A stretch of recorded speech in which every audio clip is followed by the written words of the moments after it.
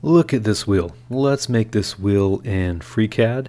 I went through in a video that I've already published ways that you can loft spokes like these, and I want to go into a practical application of lofting sort of these NURBSy spokes and getting kind of a cool result in FreeCAD. So let's get started with this wheel. I'm going to start with a new part, and I want to start on the part design workbench. Actually, you know what? How about we do a CSG video, because I can see how this wheel is very applicable to CSG. Let's do that. And on the top plane, I think that ought to be okay. Let me go trimetric. I'm just visualizing how I want this part to be oriented, and I think the top plane is pretty good. Alright, so now we are on the top plane. We have the right plane over here and the front plane. Okay, yes, I'm visualizing this correctly. I want to make a mounting plate, and actually let's go with polyline here.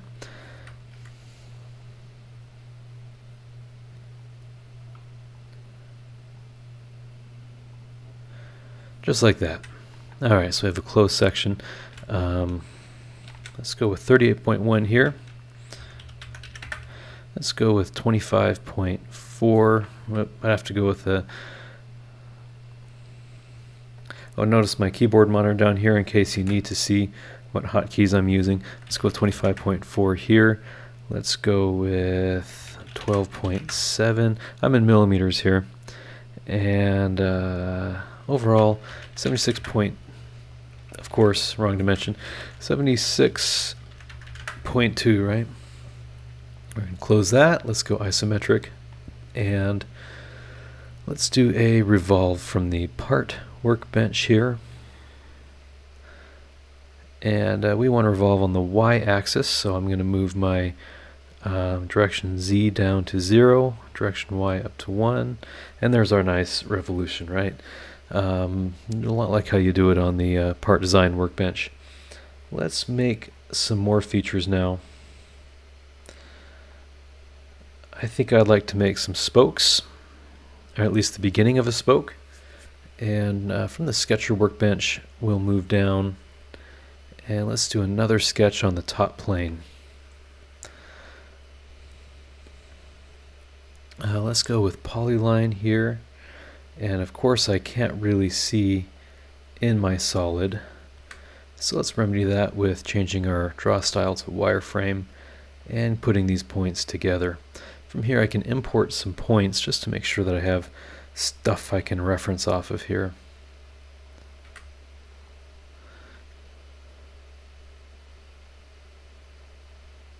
Alright, so that point will work, and I think we have everything we need. Let's go with a horizontal dimension of 6.35 millimeters. And how about we select that point and this point over here, we'll say horizontal. And now we're going to go with another horizontal dimension. This overall bottom width of the spoke, 28.575, ought to do. And let's, of course I need a vertical dimension. Let's go with 8.89 here and 24.13 here, right? So that should work. I'm going to close that. I can take my draw style back to as is. We're going to go to the part workbench. We have our sketch highlighted. We're going to go with extrude, and let's go with 30 is just peeking out there, so let's go a little bit higher. How about something like 51? See where that puts us. We need a little more. 75. We're getting there now. My view's a little bit messed up. There we go. Okay, bit more. Let's go with 81. Perfect. So we've extruded that out 81 millimeters, and that's looking pretty good to me. Next, I would like to make another sketch, and I want to reference let me go normal again. I want to reference my sketch off the XY plane. All right, so going back to Sketcher, let's go with the new sketch, XY plane. Okay, now I'm going to immediately close my sketch and highlighting sketch 2 under map mode. That looks good. Let's go with placement here, and we want to place this down the Z axis. So we're going to say position Z. Let's go with 10 times 25.4, so 254 millimeters. And now if I get back into my sketch 2, you can see that my origin is now outside of the wheel, and that's what we want, right? So I've offset my sketch in the sketcher to be a little bit higher. Let's run into this next sketch. I can click this button here to map normal to my sketch, and polyline. I am upside down to the view that I'm used to, but this I think works well also.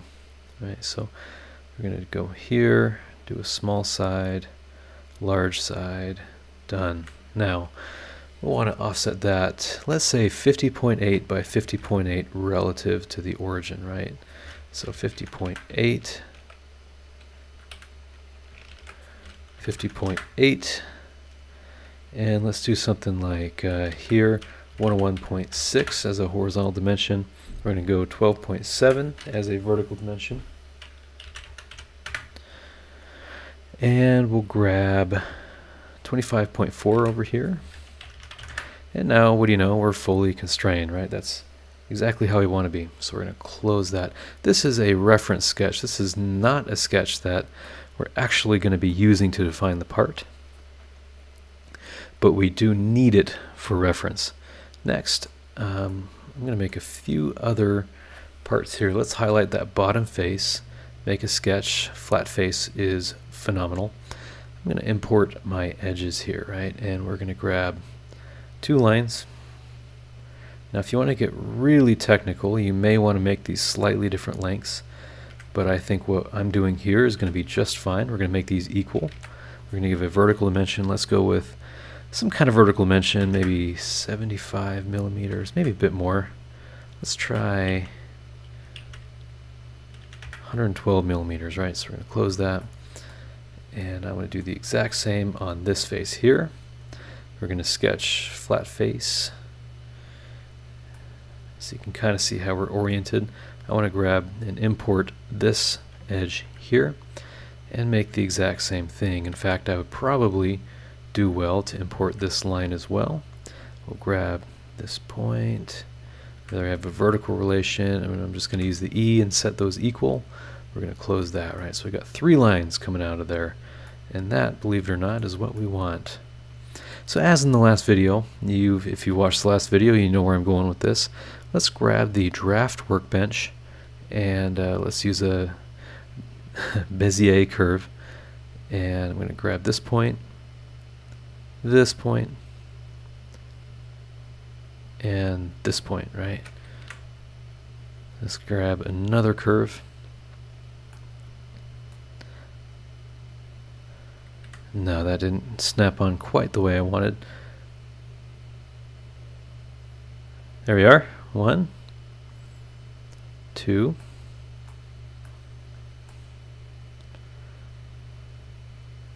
3. That is looking good. You can try additional curves beyond this for more precise fit, but I don't think it'll work with the method that I'm about to use. So I suggest just these 3 curves. 1, 2, and 3, right? So there's our spoke. We kind of almost have it wireframed in a way. It looks great. Let's head on back to the sketcher. I want to create a sketch here. Flat face is great. Let's go with import edges. And actually, I think I just need to import these 2 edges, and that's it. So we're going to trace over this with a line. And actually, polyline would be handy here. There to there, to there, to there, And I'm going to make a hollow region. A lot of these performance wheels have a hollow region behind the spokes for weight savings.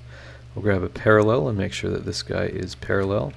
We'll highlight these two and make sure that we're equal. We'll give this a horizontal dimension. How about 10 millimeters, right? Just a little modest hollow region there. And then we probably need a defining height. And actually, you know, if we want to have a consistent thickness throughout, which is probably a nice touch for design, we'll just create a little reference here and make sure that that's perpendicular and choose equal, right? So now we have an equal wall thickness all throughout. We still have 1 degree of freedom. Looks like we need to add a horizontal in there and we're fully defined, right? So we're going to close that. Next, I'm not going to make this wheel completely out of the part workbench, so we'll use an add-in as well. I don't like seeing the grid, so let's head to the arch workbench and use that pound button, or that hash, I think is what the kids are calling it these days. And we'll head on back to the curve shapes workbench. If you don't have this workbench, you simply go Tools, Add-on Manager, OK, and then under workbenches you find curve shapes and install that, restart FreeCAD, and you're good to go. So let's grab sketch 5. You can see I'm toggling the visibility on it, so we know I've got the right sketch. And then I'm going to choose all 3 of my Bezier curves. And this first wing looking foil button here. And you can see we've created some profiles. Now this defaults to just showing us the sort of wire profiles, but I'm going to hide my sketch and curves now. And I can come to the Data tab and make sure that my curved array is true for solid. And there is a really beautiful loft that I made very, very easily just with some curves. Now I also have the option to not only surface this, but change the number of items, right? This tightens up the precision. So if I go with 50 items, you can see just minor dimensional changes that get updated in there. And I think that looks pretty darn good. If I want to increase the hollow region, I certainly can. Let's jump back into the sketch. I think that's a pretty good idea, actually. Let's go with 8 millimeters and close. And there you can see there's kind of a lot of update with that minor change that we've just done. So that looks great. Now I want to make another sketch. So if I'm looking left to the part, I want to be sketching on my YZ plane, right? So we're going to go back to the sketcher. Let's make a sketch. Let's choose YZ down here. And there you can see the wheel pretty well. I want to make just a reference line here and start to reference the way that my wheel is going to be behaving. You know, what's my outer diameter, what's my width, and what's my offset, which is measured at the base of this mounting plate here. So vertical dimension, let's say I want to have a 19-inch wheel. I can use that reference line as a guide. So we're going to say 19 times 25.4, and I can parenthesis that off and say 0.5 times, right? And so that will give me the radius of my wheel. So this is the outer, almost like no-go kind of line. How wide do I want it to be? Maybe I'll go with 10 inches, right? 10 times 25.4. And then what's my offset? What if I made this 80? Maybe a bit more, right? 100, 120. That's all right. So let's go with 120. Let me move back into driving. We're going to choose polyline now. And we'll go horizontal for a little ways. We'll come down diagonally. And then horizontal again. Maybe up a little bit. Right. Let me snap on that line. There we go. And actually, I didn't want to snap onto that line, so grab polyline this way. I want to have a lip right at that OD that I'm looking for. So this might be a wheel profile here. And all I need to do is start to constrain this. So we'll grab a vertical dimension, right? 6.35 ought to do it. And let's grab an angle. I'm having a hard time with my dimensions tonight. This is not typical. Let's go with an angle of, say, 135. Right, so we're kind of diagonally moving through the spoke. And that usually goes for some interesting views of the spoke, but maybe it'll be a bit shallower. No, 150. That would look kind of cool. Okay.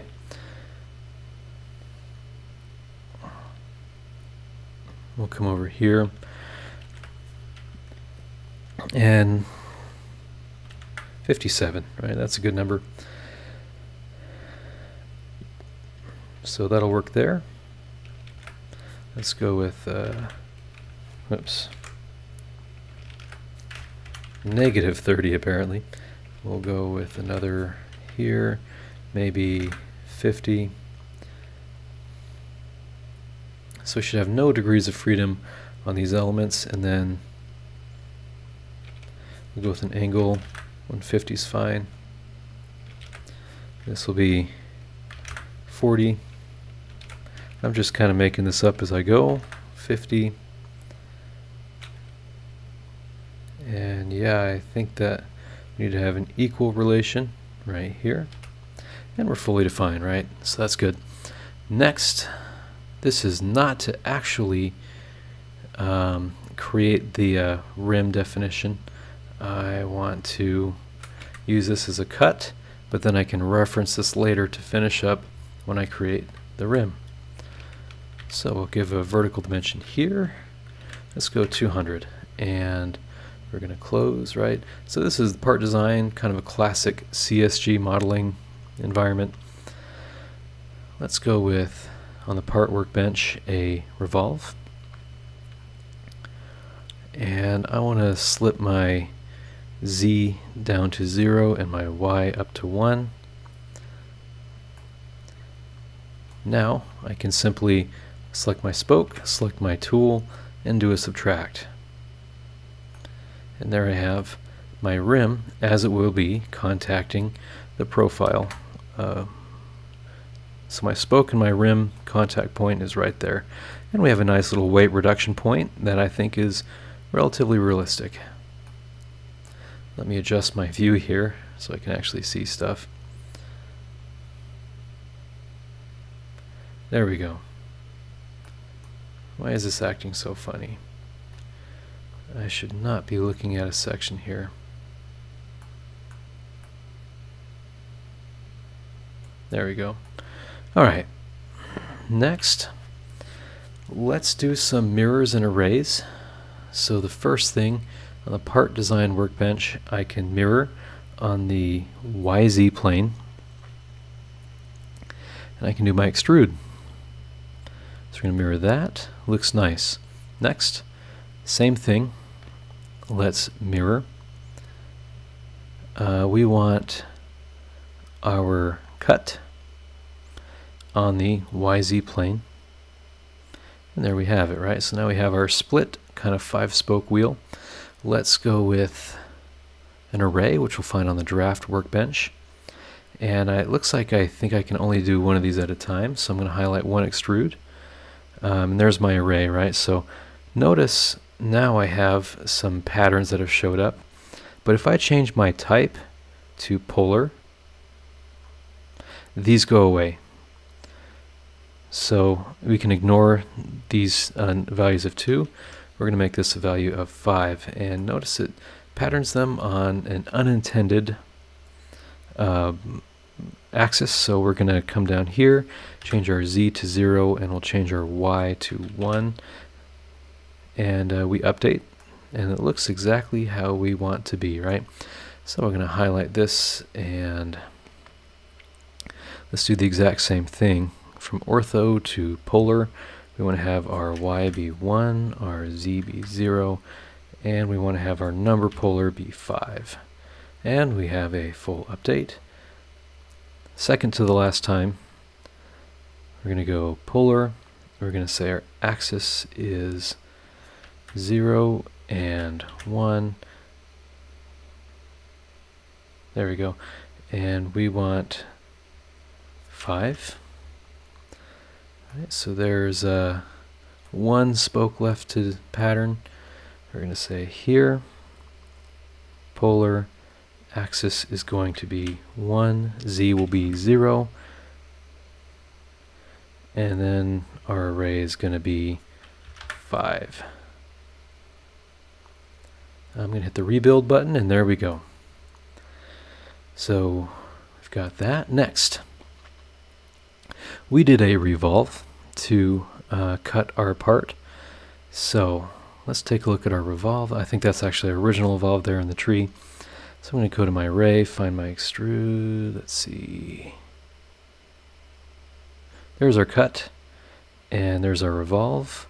And so if I toggle my view, that's the sketch that I want to show, and that of course is on the YZ plane.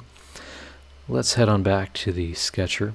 Let's go to make an active sketch on the YZ plane, and I think most of the work is done for me here.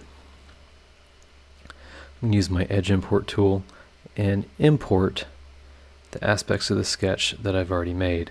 Now, if I was very detail oriented or very serious about this design, I of course would use sketch fillets instead of sharp edges, which would be more realistic.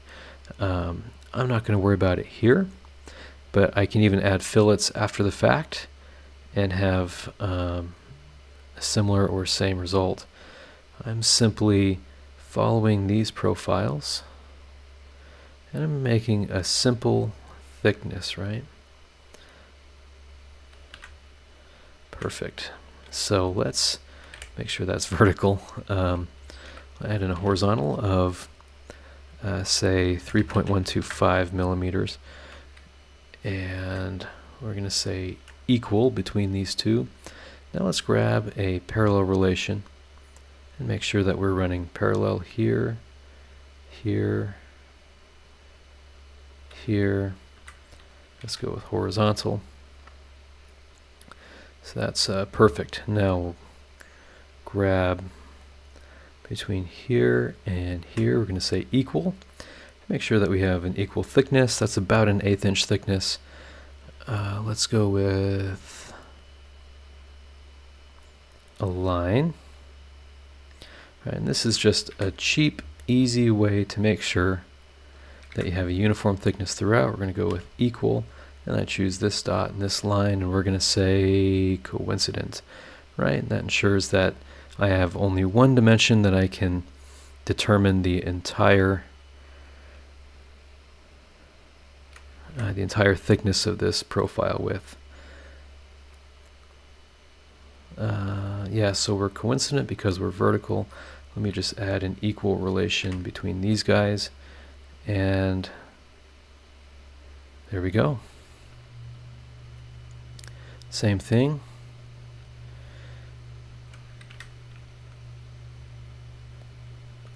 So this goes back to design intent. I just intend on having something that can update very quickly and easily. It just takes a slight more effort up front to be able to accomplish. But it's not bad, it's just a few construction lines and constraints. So that's vertical. We simply set an equal relation. Right, and so our degrees of freedom are going to be going down pretty dramatically. I think this will be our very last one. Coincident on both. We'll make sure that we're perpendicular and that we have an equal constraint. Oh, maybe it's not the last one. Let's see. Oh, yep. So we just have to get those points together. Bam. Right, so now we've got a fully defined profile. And I have these imported edges. So if I change back to driving and grab my polyline, right, I just grab all of these edges that have already been drawn out for me, by me.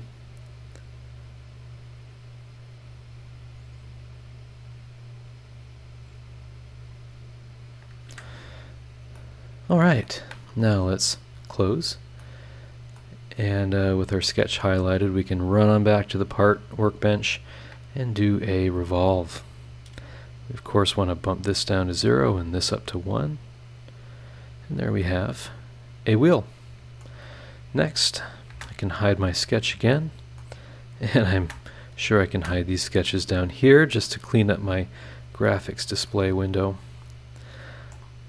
From here, there could be a few other dimensions that we're concerned about, and I think we're going to start experiencing, you know, the classic CSG modeling where we create solids and subtract, which is, it feels antiquated, but it's also kind of a nice look back to how CAD used to be. Let's grab our sketcher. Flat face on this is fine. And I believe let's make a bolt circle. Right. And in fact, well, I think we have our origin for that. So let's wireframe this so we can see the origin. And there's our construction circle. I think 4.5-inch diameters is pretty common. So let's open parenthesis 4.5 times 25.4 divided by 2, right? That should give us a reasonable bolt circle.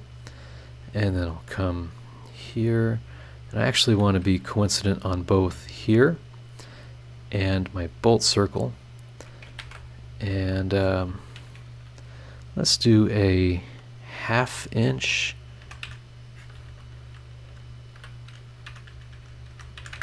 Right, so there's 1/2 inch radius or 1 inch diameter to fit your tool in for your lug nuts.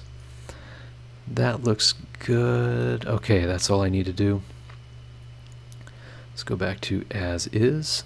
We've got our sketch highlighted, so we're going to go to part design. Or, I'm sorry, part workbench. I normally work out of part design, so we'll do an extrusion.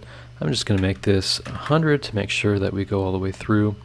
And okay, right? So you can see it looks like I've extruded that as a surface. Let me grab the extrude if we go into the data tab and make sure that's, oh, looks like solid is true. So I haven't seen that before where I can, I guess we're looking at a graphics error. So just make sure solid's true, and I think, yep, we're not, well, we might have a minor graphics error, probably some rounding or something. Let's go with make a cut. Actually, you know what? It's even smarter to go to draft. Let's, with our extrude highlighted, make an array. And as before, on our array we want to go with polar. We want our axis to be 0 and 1. Gosh, I could have made this a lot faster if I just had this on the right axis.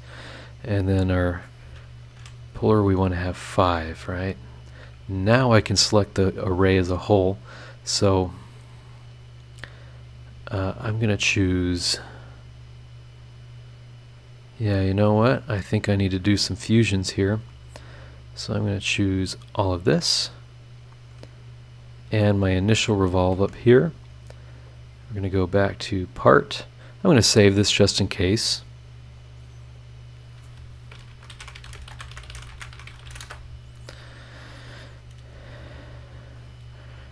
And then I select my fusion here.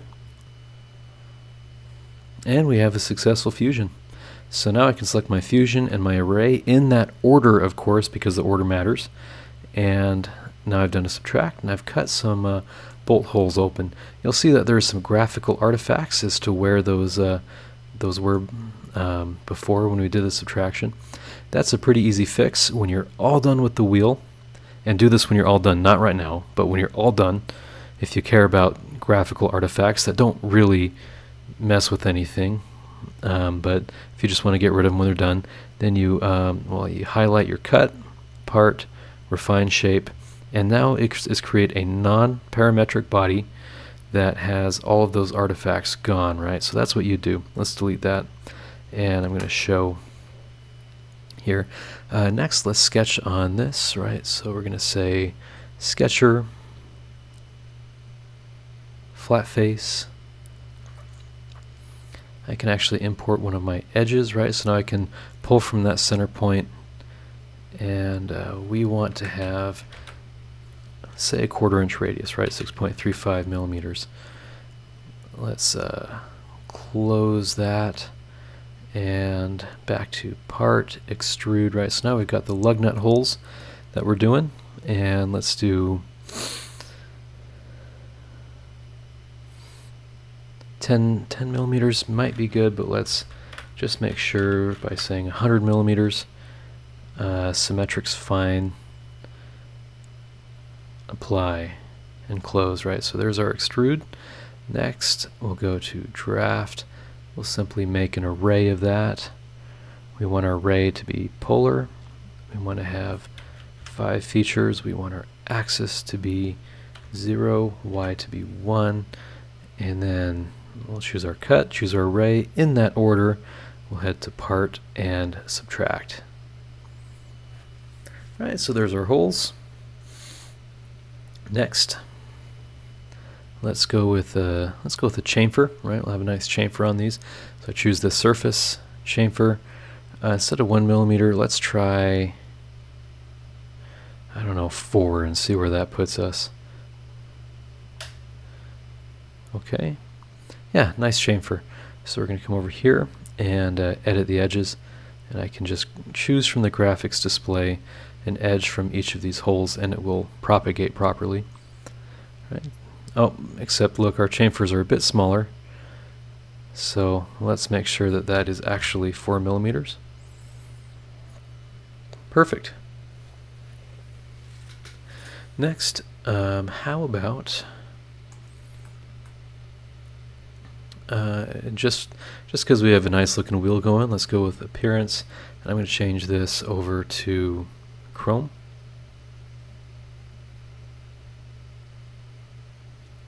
There we go. I have a nice, more of a metallic-y color. I think it's really nice to be working on a good looking part. I know that it makes no difference, and it even uses your system resources, but nice appearances are sure refreshing. Alright, let's add a fillet here, and just try this to make sure it works. 3.125. It does. Let's edit fillet here. Yep, that propagates, but there we go. That's the right size now. Let's come here and here, and we error out there.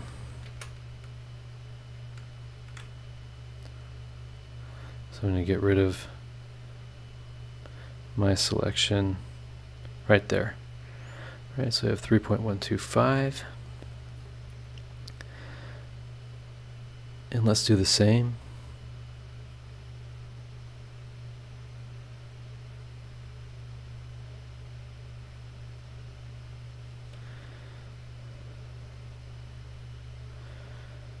There we are.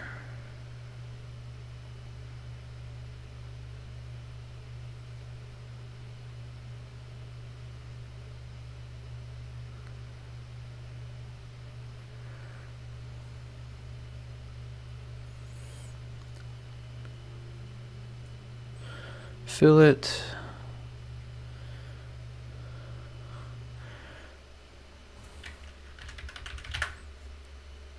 There we go. Seems like I have to do a little extra step to make sure that they're all the same size, but that fillet came in nicely, and they're shading very nicely as well. They like graphically look nice. I'm not sure what happened to my chrome. Let's just make sure. If I select this, view, appearance, yeah, we went back to default, so I'm going to persist on looking nice. There we go. Alright, next we have some remnants here, right? We have these little faces that are left over from the pattern, and we may not want these faces, so there's a cool way that we can do that, deal with these. Right, I can choose like these two faces. I can choose, you know, I can go all of them right now if I want to. Just hold down Control and select all the faces, and then we're going to come down here and say defeature, and it analyzes our highlighted faces. and it apparently does nothing. So let me try defeature again, but this time just 2. I thought you could do more than 1, but no. Oh, I know what it is.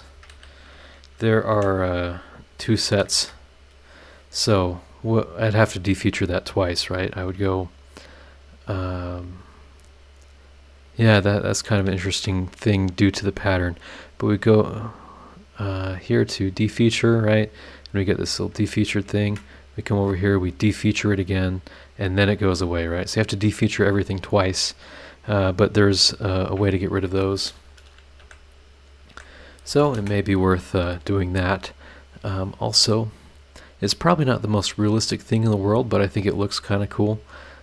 If I sketch on this flat face, we'll add in a hexagon type pattern. Oh, and here we can go with something like 30 millimeters is fine, horizontal or fully defined, right? So we close that, go down to the part, we'll do an extrude, 100 millimeters symmetric, and then extrude. Well, I should choose fillet and extrude, subtract. We've got kind of a cool little cutout there. That's normally circular though. So if I maybe add in 1 millimeter chamfers all the way around, just as a touch of detail. So that's a wheel. That's probably as far as I'm going to take it, but there's a lot more opportunities for fillets, defeaturing, and other details. You can even add in, a little valve stem up here if you want to. But I think this turned out well for what I did with it. You can download this and my other version at the GrabCAD account in the link in the description. I hope you've enjoyed this video. I think it shows that there's still a lot of relevant features that you have in the part Workbench. It is an older part of FreeCAD, but I think it is not fallen into obscurity. There's a good reason why we still have it, and it works so well with all of the other people's add-ins and other workbenches that have been made. So again, I hope this was helpful. If it was, please subscribe, and I'll see you in the next video.